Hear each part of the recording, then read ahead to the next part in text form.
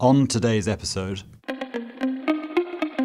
you're a science fiction reader and you think of Ready Player One or Ready Player Two as a great description of the metaverse, where basically the physical body that you have, you feed it and you make sure you sustain your life, but everything else you try and do in digital form. So at the end point, as Bill was saying, your whole life is lived in digital form. You have a body, of course, and you make sure you sustain that life, but everything else you do is wrapped into this digital form. Welcome to the Active Share podcast that explores less obvious investing insights in a world that's always changing. I'm your host, Hugo Scott-Gall. Today I'm joined by two of my colleagues, global research analyst Bill Benton and Drew Buckley, to discuss all things metaverse in the next installment of our Convergence series, which examines 5 growth themes that are shaping the future of investing. In this episode, we are going to talk about the metaverse. What is it? The blending of realities. That's what we're going to get into. Bill and Drew both cover small cap companies, with Bill focusing on the consumer sector and Drew focusing on technology, media, and the communication services sector. Bill and Drew, thank you for joining me. Thank you, Hugo. Yeah, thanks for having us. Not at all. The first question is, it's a simple one, and I think, Bill, you can have the first go at it. What is the metaverse? Are we in it? Am I in it? Are you in it? What is it? Maybe it's not that simple of a question, but I don't know that there is one definition of the metaverse, but it's the way I think of it is that it's effectively a collection of all virtual worlds in its kind of conclusion state. I think people talk about it today as somewhat of a Roblox or a Minecraft kind of thing where you can interact, you can play, you can create things, you can spend in the virtual economy. It's effectively interacting everything you do within a digital ecosystem. But you're getting pretty close there, but you're also getting pretty close in something I would argue in a Tencent ecosystem in China. They have a gaming platform, they have a chatting platform, they have an entertainment, payments, mini programs that allow you to connect everything you want to shop for in the physical world. So that, in essence, is kind of an entryway to digital life in China and is somewhat of a on the way to that metaverse. Do you agree with that, Drew? Yeah, I think what Bill said is really a big part of it, where it's a collection of many different things. You know, I think of the metaverse, if you're a science fiction reader and you think of Ready Player One or Ready Player Two as a great description of the metaverse, where basically the physical body that you have, you feed it and you make sure you sustain your life, but everything else you try and do in digital form. So effectively, at the end point, as Bill was saying, your whole life is lived in digital form. You have a body, of course, and you make sure you sustain that life, but everything else you do is wrapped into this digital form. So even the sensations that you try and feel, touch, smell, sight, all of it is somehow communicated from that digital reality into your body. And then you basically just effectively live in that state forever. And that's where you do your education. That's where you're employed. That's where all of your leisure time is spent, et cetera, et cetera. Yeah, I would argue that we're not in that metaverse yet. We're kind of in this halfway in between state of kind of what we term within our themes, kind of a digital reality, where kind of the virtual and physical worlds are kind of getting interconnected. Examples of that being kind of like the Pokemon Go. But, you know, there's others that are happening, whether it's in commerce, where you can actually interact with things, and furniture shopping or eyeglasses shopping at a Warby Parker or something like that.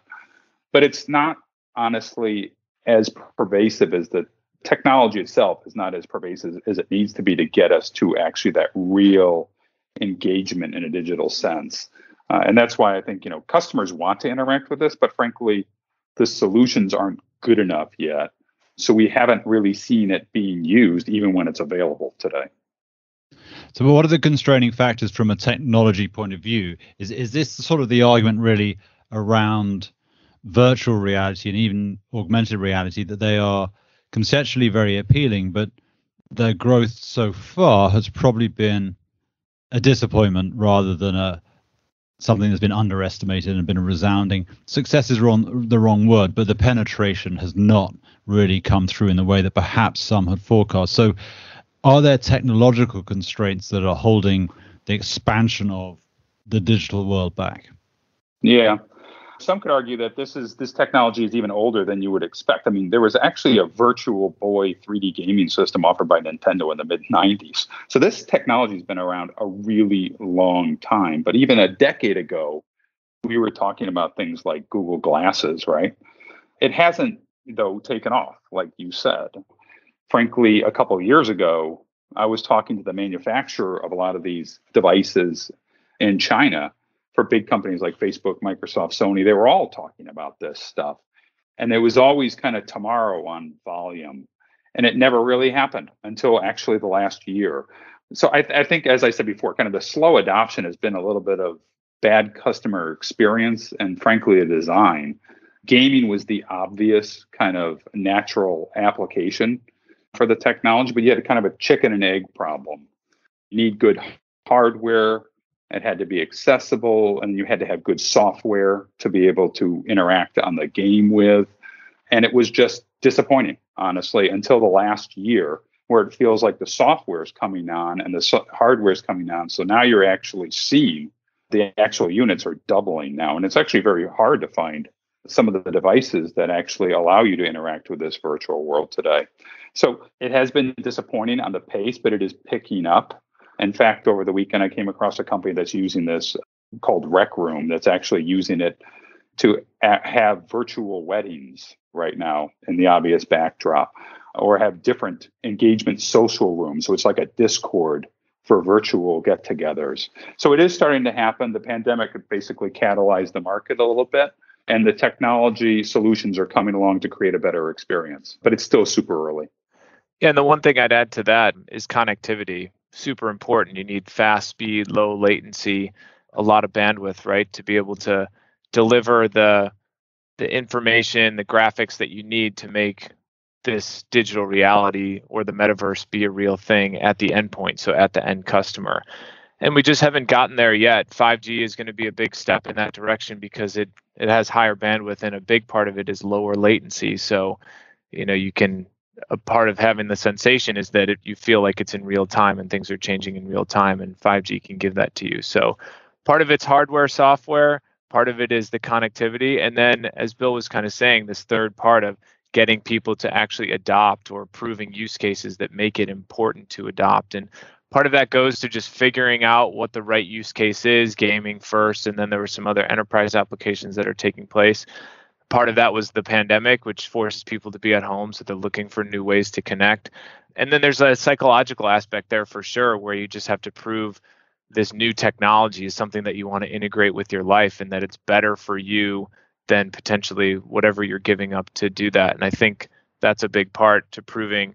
As you see with the younger generations, they're much faster to adopt, but to prove it to older generations or even people my age in their 30s, you kind of have to be able to prove why you'd want to adopt something like this. And I think that's a big part of it. Let's just take those three things one step at a time. So predictions are always difficult, especially about the future, as someone once said. But let's think about the hardware and the software.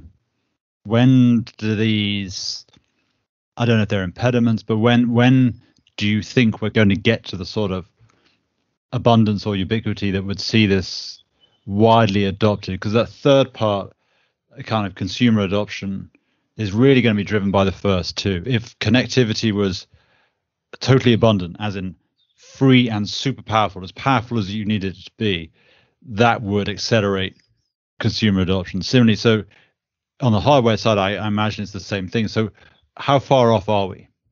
I can start there, Hugo. I mean, I think we're right on the edge of this actually right now. I think you are seeing it in the technology that's being adopted in our phones, different types of camera technology that's allowing us to get that depth, that 3D kind of experience is coming to market. Obviously, 5G networks are on the early stage of rolling out to have that kind of always-on ubiquitous connectivity that we talk about. So the hardware side is coming along. Frankly, the companies are getting increasingly more serious about building the software because, again, there's a chicken and egg problem, but they now see the need to have that software there. And I mentioned a little bit earlier, last year, the VR headset sales doubled, and they're expected to double again this year, and they're sold out. So something is clearly already happening on the gaming side of the equation. And I will tell you, when I'm talking to companies today, including a furniture retailer we just were looking at, they are talking about AR more than ever. This has the potential to disrupt their place in the marketplace. So they're getting very serious about making sure that they have a great customer experience.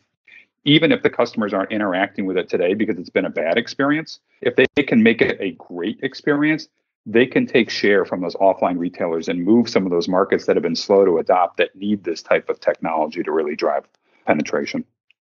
Yeah, I was just going to add to that. I think the hardware and software, you get this layering on effect, right? So the first set of hardware and software solves the first set of problems, and then the next set solves the next set of problems, and so on and so forth. And what we've gotten to at this point, what Bill said, is you're at that point where we're really starting to see the hardware and software be able to enable some of the use cases that you want it to do. At this point, there's always going to be improvement. It's going to come slowly, and then there's going to be step function, of course. But I think where we see it right now is we're just at the cusp, at the edge of where the hardware and software can break through and the use cases can be done. The connectivity is right there at the edge where you can start to see some of these use cases come through. And more than that, it's just inventors, companies, people are finding ways to use what they have today, hardware, software, and connectivity, to create a use case that can solve a problem. So I think that's a big part of it too. And then as we level up, because 5G is not the end, there will be 6, 7, 8, 9G. And this set of hardware isn't the end. We'll have better hardware that can deliver better graphics, that has better motion capture, that doesn't make people sick when they look at it or give them nausea. As we get to that point, then a new problem will get solved, and then we'll continue to build on that. But where we are today is definitely, in our view, is you're right at the edge where you're starting to see all three of those things come together: hardware, software, and connectivity and use case. I think some people thought that cloud computing, again, would not happen. It went through this period of long adoption because they said, oh, there's security issues and things like that. And people, they came back around that. They came up with better solutions. And ultimately, it took off. And now everyone says everything is going to be on the cloud, right? And so I would argue that we're kind of in this stage right now as it relates to these enabling tools in the e-commerce landscape. No one's using them today because they, frankly, are not good enough. But that doesn't mean that they aren't going to be important for today's or kind of tomorrow's future shopping experience and closing those gaps. And when you think that e-commerce penetration is maybe less than a quarter of total retail spending, the categories where you really need AR to kind of identify that product that sits in a room or identify, the glasses you're going to wear, those things that need almost this physical interaction, those things are penetrated at levels a half or less than overall spending. So this type of technology is necessary and it is coming.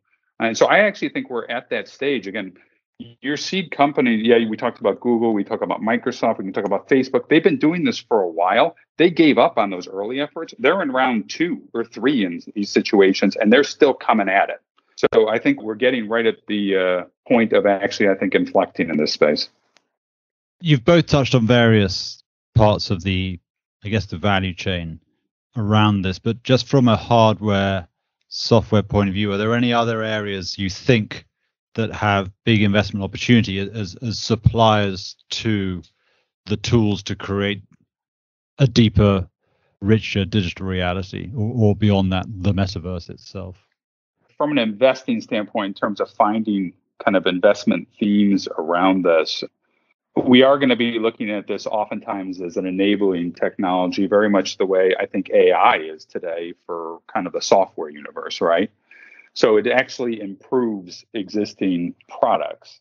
But clearly, you're going to see this get put to use in areas like education and in certain areas where you don't see it today, which could expand TAMs around kind of how are you actually delivering service or actually maintenance of equipment in industrial markets, right?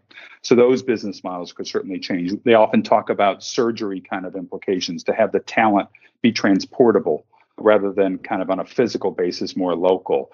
So whether it's education, whether it's healthcare, whether it's industrial applications, whether it's consumer applications, I think it will find itself into many of our existing investments. And frankly, as I said before, I think it would be very disruptive to companies that don't adopt the technology, because I think somebody will move their cheese, frankly.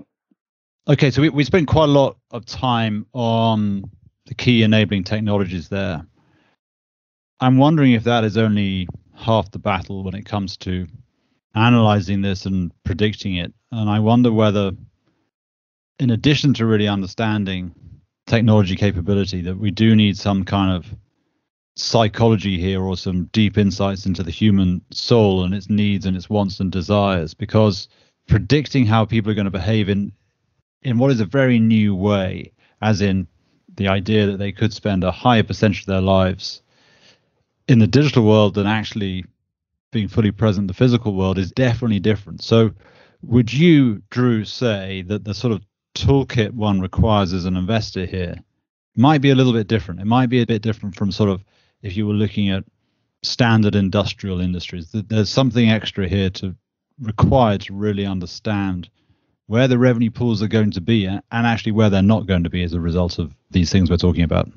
I think it's a great point and a great thought, and something we talk about a lot on the tech team and tech and consumer teams as we're collaborating, is the idea of you have to really tap into the human desire, the human condition, understand it, understand what people want and what they want to do. I think a lot about one thing that Bill didn't mention in the several things he mentioned in the last question was around content, and content as an area of opportunity as it relates to a profit pool that should continue to expand. And I think about that in terms of advertising too, and what we've seen change on advertising over the last 20 years and how it's all moved online. But now, I don't know, this might be unique to me. Maybe other listeners will agree, or you guys will. I don't actually mind getting ads pushed at me on Instagram if it's for products that I like or I think I might potentially use. And I think that's a really unique and interesting proposition that they've been able to create, is this idea that they know what I want, and then they're able to serve me ads that are related to that. And I think what they've done there in a really good way is use all the data that's coming off of everything I do on my smartphone, banking records, et cetera, and they're able to serve me very simply a product that I might want. And I actually don't mind that kind of advertising. And you can see, if you think that through to the logical endpoint, how important understanding human behavior can be to drive transaction volume and also increase happiness, because I'm not mad about the fact that they're driving something towards me that way. And I think that's really important for people to understand, and companies to understand as they look to these profit pools, is what is the human behavior aspect of it? What do they really want? What are they willing to give up in terms to get that? The other darker side of it is they have all my information. They know what I'm doing. They know what I'm searching for. They know what I'm looking for. And do you want that information out there that they can use and then serve something back to you? So there is an element of free will that you give up in order to get served ads which you like, which make your life easier and make products easier to find. And I think understanding that equation and understanding how you can tap into the human mind and what they want and what they're looking for out of these products as you transition them away from physical and towards the digital world, how you recreate that is a really interesting and unique thought process that we have to go to that maybe we wouldn't have had to go to before, when we were thinking about, okay, how many more iPhones does Apple need to sell? What does it mean when China unlocks for Apple? This is a totally different problem we have to think about.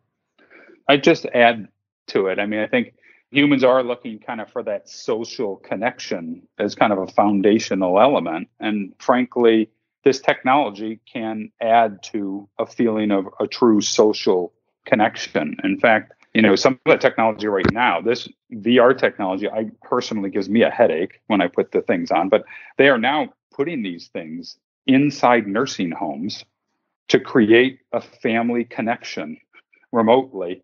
And it's actually solving a loneliness problem that exists in a lot of nursing homes. And so there's a company that's been formed around actually getting to these social elements around needing to connect for the elderly. So yes, there's certainly a social element here that can be solved with the technology. But I still think the killer app is the biggest thing that humans have an issue with, is uncertainty.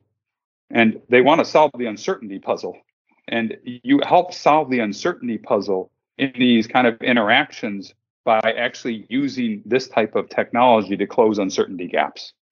Yeah, I think if there's one more thing I can add to what we're talking about here, is just around the internet and what it means and how it's different, and what it enables in different countries can be different than what we've seen in our own history. You think about gaming and how that's taken off in China, and the freemium model, free to pay. So you get to play a game for free, you get some ads, and then you might pay for it differently later.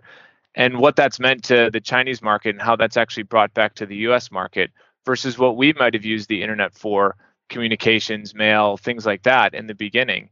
And then you think about where that might be for Southeast Asia or Africa, these areas that are not as highly penetrated with internet as we see in some of the other countries we look at. And what are their needs? What do they want to use the internet for? I think that's going to be really important to understand what they need it for and what they need it to do. And knowing that, we'll know where the profit pools are going. You think of another example, a company like TikTok, and how quickly that took off and how quickly they were able to add users and add people onto their platform.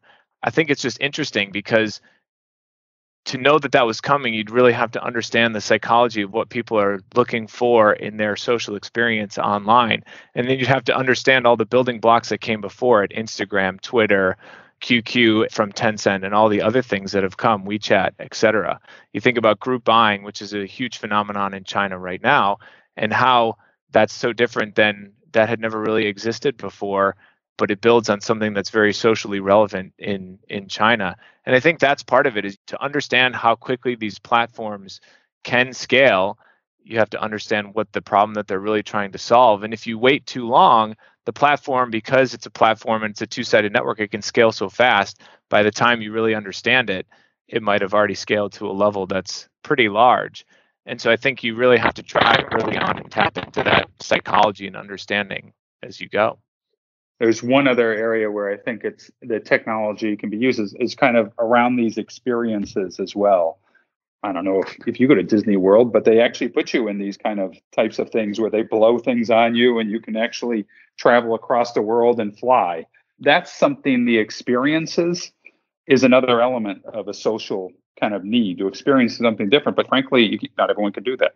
And so the technology can actually allow you to actually have these types of experience, yes, within a game, but also I know there are companies that are buying up old theaters and actually allowing you to travel across the world using this type of technology. So that's turning into, they're trying to solve that need for human experience without the ability to actually do that, and maybe even a more restricted ability going forward. This question can go to both of you. I don't think it's an easy question, but on what we've learned so far about digital reality and how people behave in digital reality in terms of their sort of behavioral patterns, what appear to be their wants and their needs, is it just that hierarchy has just transplanted from the physical world to the digital world? So actually, the digital world, they actually behave the same as they do it in the physical world. It just so happens they're doing it digitally. So when it comes to sort of signaling, when it comes to the things they're interested in, the digital world looks actually pretty much like the physical world. Or have we seen already that people behave differently digitally? That actually, in some way, for some people, the digital world can be freeing. It can be a chance for reinvention. It can be far more curated to what it is they want to do, and there are fewer things stopping them. The constraints of the physical world aren't there. So neither of you are psychologists, and nor am I. However, what have we kind of learned? Is it, and the reason I'm asking this, because I think it may well have predictive value for as we get deeper into the digital reality, as we go towards the metaverse. The prediction of that, I think, has tremendous opportunity, tremendous upside for us as investors in getting it right. But is it as simple as saying, let's just take how people behaved in the physical world and they'll just replicate that faithfully in the digital world? Or have we seen enough evidence already to say that actually a person who would behave one way in the physical world and have certain wants, needs, desires, habits, interests, they could be really radically different in the digital world? So Drew, have a go at that first. Sure. I think, first of all, it will be different. So if you think about the hierarchy of needs, a lot of what the internet has helped us to be able to do is reduce the time that we have to spend on basic things. Getting your groceries now can be delivered right to your door at a decent price. Food delivery can happen from any restaurant that you want. And there's so many more examples. Those are just two food services at the lowest level of the hierarchy of needs. But so many other services can be taken care of for you digitally at a small fee or a low fee. that just gives you time back in your day to spend on leisure or to spend on other things. And what you see is people take that time that they're saving from digital enablement and then they spend it in the digital world doing these things that you talk about, Hugo. And now that all those needs are covered, food, shelter, all those things, you do see people spending more time on leisure and things like that into the digital world. And I do think that it allows some form of anonymity. You can be anyone you want in the digital world. It allows you to change who you are depending on which reality you're in the digital world. If you don't like the person that you've put out there, you can kind of change who you are pretty quickly. You can delete your whole Facebook page and start a new one if you want. So I think it does give people the option to be different if they want to, and then change that as they see fit going forward. And there's all sorts of different smaller mediums, maybe where you could seek out like-minded people in any number of areas, which would be more difficult to do just if you didn't have that digital world. You can just search for a different community and find that community. You can broadcast as much as you want. You can show yourself doing dances on TikTok or show pictures of yourself or your kids on Instagram, or you can just consume. And so I think that it does allow people to be different. And that's where you get to kind of the psychology that, right, we're not psychologists, but we constantly try and think about and understand is, okay, what drives somebody to actually do that? What drives it to become a platform? What drives it to become a network where everybody wants to be on there? What's the problem that it's solving? And that's so important, right? Just we keep coming back to that and trying to understand how to drive that user engagement, how to drive the staying power, and then how to monetize that. I would just say, I think at the core, we're not psychologists, but I think at the core, the wants and needs are exactly the same. But when you go into the digital world, the friction in your behavior is different. And so I actually think there is more likelihood of bad behavior in the digital world versus the physical world. And so there is kind of this general social contract that exists, I think, that is just generally more broken in the social world. Having said that, a lot of the same behaviors do exist, and Drew pointed to many of them. I will say, they'll do dances, but they'll also, in this digital world, they are also, you have those whales, those people that want to signal their status, and they will throw flowers that cost thousands of dollars at performers, or they will throw eggs at people that don't sing quite like they should on the karaoke thing. There are people that will do some of the same, have the same kind of underlying core wants and needs that express them in the same way, I think, in the digital world. But I do think there is a social contract element that is violated more often than not, more so in the digital world than the physical world. Okay. All that remains for me to say, we've confirmed that we're not quite in the metaverse, that Bill and Drew are both still physical people in physical form, but we're getting closer to the metaverse. So, Bill and Drew, thanks for coming on. Thanks for talking to us about the future. It was great fun. Thank you again. Thank you, Hugo. Yeah, thank you. Good talk. Thank you for listening to today's episode of The Active Share. To hear additional insights from William Blair Investment Management, visit us at blog.williamblair.com. The Active Share is available on iTunes, Stitcher, Google Podcasts, and TuneIn. For questions, comments, or topics you'd like to hear discussed, email us at podcastim@williamblair.com.